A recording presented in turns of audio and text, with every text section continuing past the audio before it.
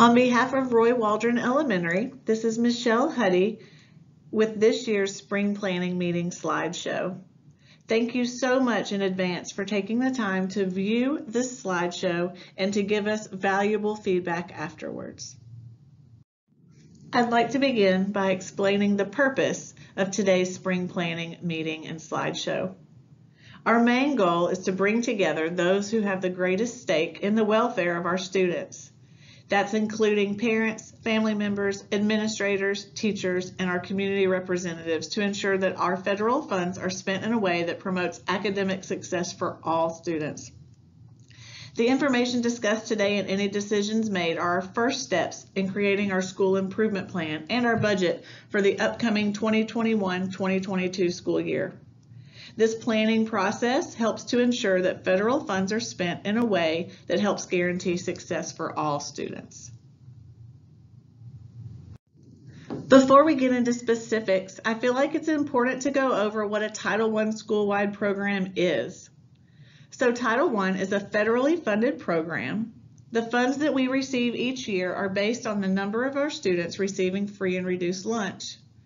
Those funds that are given to Roy Waldron are used to benefit the whole school. And these funds are supplemental and must be spent in accordance with federal guidelines. So what does a successful school-wide program look like? What are we aiming to do with this funding?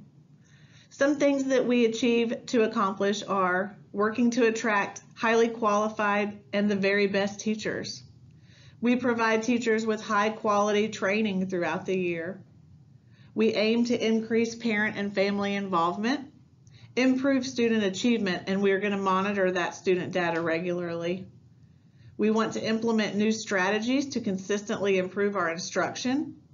We want to assist our incoming and outgoing students with positive transitions. We want to consider the needs and suggestions of our community during decision-making processes, this being one of those. And we want to coordinate federal, state, and local services so that all of the different funding pools can be used together to create a very successful school. So how do we know if our strategies are working and we're on our way to achieving our goals? We have 4 ways that we're going to talk about specifically on this slide. The first is Easy CBM. This is our universal screener, and it screens all students on basic reading and math skills. It's used to progress monitor students receiving tiered interventions as well. iReady Math is what we use to screen all students 3 times a year, in addition to ongoing online instruction and assessments throughout the year. TCAP or 10 Ready is our state assessment that we give at the end of each school year. And then our common formative assessments are used to assess students' mastery of the grade level standards and essential skills throughout the school year. We're going to look at some specific data now in some of those different areas. Our Easy CBM reading data, when looking at that data so far for this current school year, at the top we have passage reading fluency. Our students are asked to do a 1-minute timed read, and that data gives us lots of useful information. According to our data that we have so far this year, one of our goals is to focus on students below the 10th percentile and students above the 90th percentile so that they can continue to show growth. The bottom graphs are our comprehension data. And so some things that we've learned from this data is that 2nd grade students showed growth in moving students from Tier 2 to Tier 1, while our 3rd and 4th grade students were able to show growth in the students performing above the 90th percentile. According to our iReady Math data, we were made aware that we were successful at decreasing the number of students in the Tier 3 range by 8%, and this data is from our fall to our winter benchmark. An opportunity for growth would be for us to increase the number of students in our Tier 1 range. And lastly, according to our most recent 10 Ready and TVAS data, a couple areas of success for us is that 3rd grade math had a growth index of 4.96, making them a level 5. 4th grade ELA had a growth index of 2.42, making them a level 5. And a couple areas that we need to show some improvement Our 3rd and 4th grade math showed growth, but not as much as in the previous year. And 5th grade ELA had shown a growth index of negative 1.2, making them a level 2. So those are a couple of areas that we're focusing on. If you have any more specific questions about any of this data, feel free to contact us at the school and we're more than happy to go through that with you. So knowing our data and where we want to go, we use that data to set some priority goals from our school improvement plan every year. Our 4 priority goals this year on the school improvement plan were ELA growth and achievement, math growth and achievement. We aim to ensure that all students receive a well-rounded education and the opportunity to learn. And lastly, RWS will recruit, retain, and train effective teachers and building leaders to support our growing and diverse student population. The next step in the process is we take our Title I funds and we prioritize those funds based on our goals in our school improvement plan. So this year, the way we prioritized our funding was we spent 74% of the funds on personnel. We spent 1% of the funds on staff development and subs. 9% was spent on instructional materials and programs, 12% on technology equipment, and 1% on parent engagement. On the following slides, we're going to look at specific ways that the funds were spent in each of those areas. As you can see, the biggest chunk of our funding was spent on personnel. These are all of our academic interventionists, our behavior interventionists, and our instructional coaches at Roy Waldron School. Of all of these adults, 2 of the instructional coaches were funded with Title I funds, 6 of the academic interventionists were funded with Title I funds, and our 1 behavior interventionist was as well. When looking at the Title I personnel that's funded, we wanted to give you a breakdown of their responsibilities, a little snapshot of what all of these people do for us.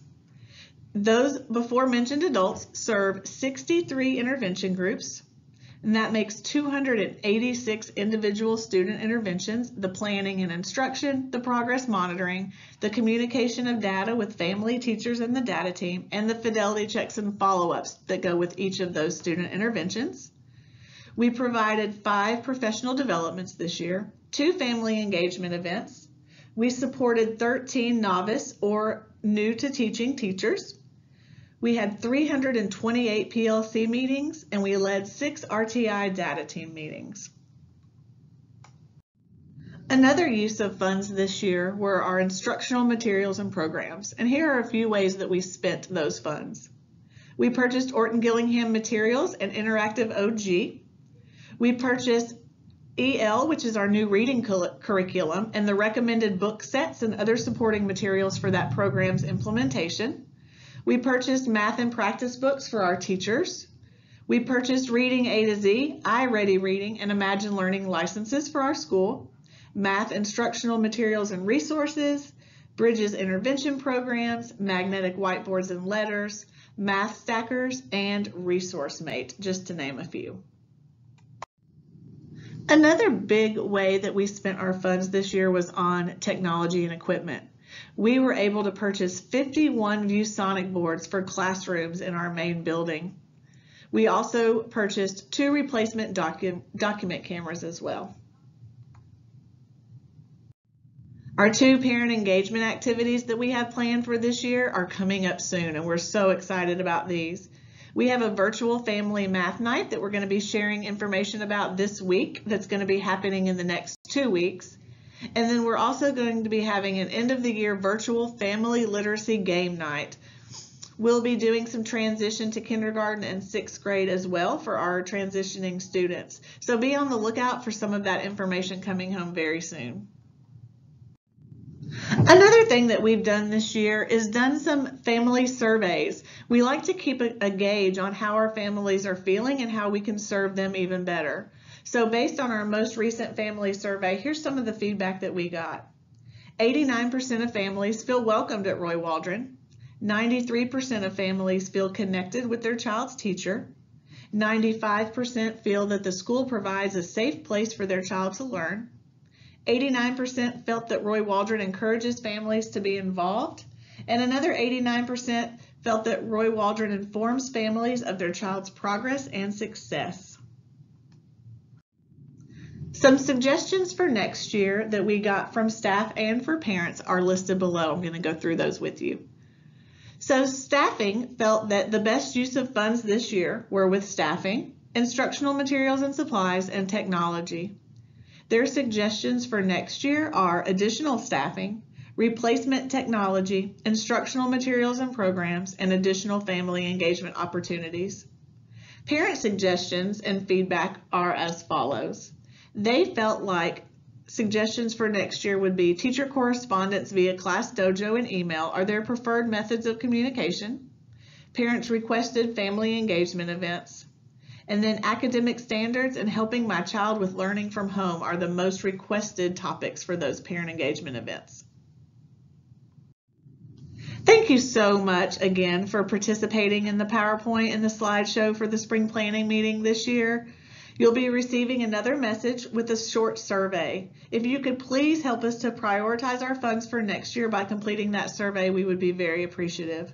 We truly do appreciate and value all of your input. If you have any questions, comments, or would like some more clarification, please feel free to reach out and contact us at school. We're more than happy to talk with you whenever we can. Thanks again.